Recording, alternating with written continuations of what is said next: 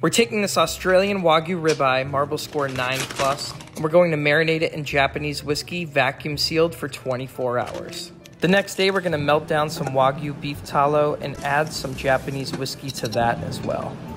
We're hoping by marinating the roast for 24 hours, we're gonna have a stronger whiskey finish at the end of this experiment. You can definitely tell that these roasts absorbed a lot of whiskey. Now we're going to fully cover those ribeyes with that whiskey tallow mixture. Tallow dipping before aging really helps protect the yields of the final product. A much smaller pellicle develops, that's the outside layer that has to be cut off when the dry aging process is complete. With the tallow cooling, it is really starting to thicken, so we can coat this just like frosting a cake at this point. These smell so good, you can really smell the whiskey. This is what they look like fully coated, and now they're ready for the dry age cooler. Update in 21 days.